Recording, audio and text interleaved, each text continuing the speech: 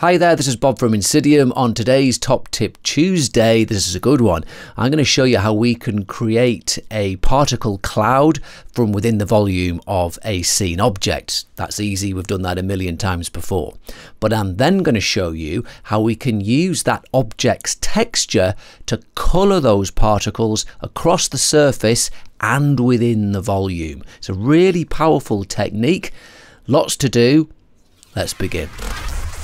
In our scene we have this mushroom model. This is from the Cinema 4D content browser. And we've picked this one because it's got this nice texture on. If we go into that, let's just have a look at this. I'll make that a bit bigger.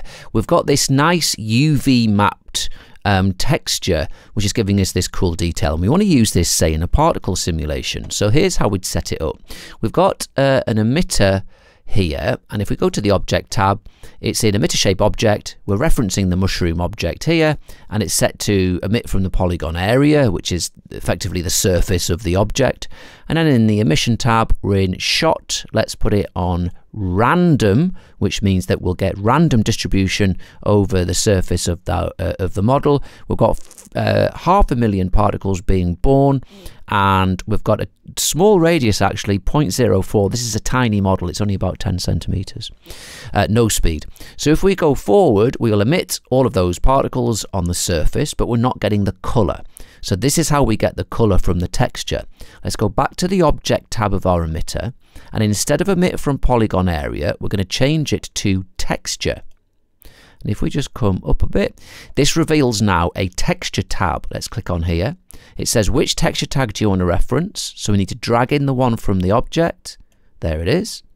And we don't want an emit channel. We want to emit from all over the surface of this. So we'll just put that on none, which means we get them everywhere. But the color channel, we want to get the particle color from the color channel of this material. So that's exactly what we want. So now if we re-simulate, yes, look, if we let's make our mushroom completely invisible now. So we're just looking at the particles. And yes, we have got that particle coloration from the texture. That is cool.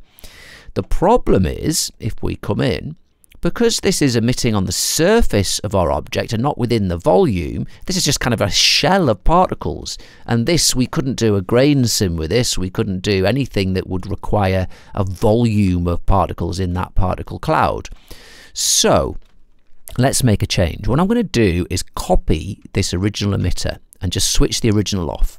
And in the copy, we're going to rename it and not call it surface. We're going to call it emitter volume. And in this emitter, we're going to go to the emission tab and change the shot from random, which does it randomly over the surface, to hexagonal. Now, this is a volume emission mode. So what it's going to do, it's going to look at the particle radius, and it's going to fit as many particles of this size within the volume in a regular hexagonal grid. And we've just put a little bit of jitter in the position of the X and Y and the Z to break up the look of that grid a bit. So if I go back to the first frame and then go forward a frame, it'll generate our grid, and then we've got a volume of particles now. If we dolly into this particle cloud, it has depth all the way through it. Okay. The problem, the obvious problem, is that we've lost our particle color. And that's because you can't use a texture to color a volume of particles, because that's only for the surface. So here is how we are going to get the best of both worlds. We are going to go to Insidium, X Particles, Nexus, and bring in an nxUpres. And in this upres, let's activate our surface emitter again and go back to frame 0. In the upres, we're going to use the surface particles as our source particles. We're going to use the volume particles as our destination particles. And we're not going to blend the velocity, which is on by default. We're going to use the color. And what this is saying is, every single destination particle, every particle in that volume, is going to look for its 3 closest surface particles, and it's going to blend that color. So if this is working correctly, let's just switch off the visibility of our surface particles. We'll go forward a frame. So we should birth our hex volume particles, and they should blend their color with their 3 nearest surface particles. And yes, look, there we go, we've got it. We've got our particle cloud. These are the volume particles. If we dolly right in, this has depth, but we have blended that surface color from those other particles. Brilliant. So let's get this saved as the kind of initial state of these particles, so we don't need to run this upres every time we want to play the scene. So let's just go to our emitter volume, object tab. We can go to the initial state tab, select it, set state, which saves this state with that color. Now we can go to the emission tab and switch off. We don't need to shoot any particles now because we're gonna load it from that initial state. So let's set the emission to controlled only. Perfect. And now we've done that, we can switch off the surface particles, we can switch off the upres, we don't need that anymore. And if we go back to the first frame, go forward a frame, and it'll load those particles from the initial state, and these are ready to be simulated now. Fantastic. Let's have a look at what they look like. We'll put this material on our emitter volume. If I just double click on that, you'll see that we've got a color user data there, which is referencing the particle color. That's how we're going to get the color from the particles into the material.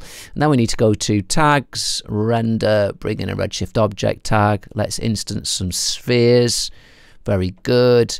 And now if we go to redshift render view, and let's render. And yeah, fantastic, perfect. We are getting our cloud of particles and they're getting their color from that object. That looks really cool. That look excellent in a granular sim crumbling away. And let's just show you that this is simulating. If we've got a turbulence active in our scene, look. So let's just go forward a few frames. Yeah, look, the turbulence is affecting our particle cloud. Let's hit render, and obviously that simulation is now working in our viewport. Very, very cool. So that is how we get the color from an object, from its surface, from a cool UV mapped material, and how we apply that to a 3D grid of particles with depth ready for various different simulation effects.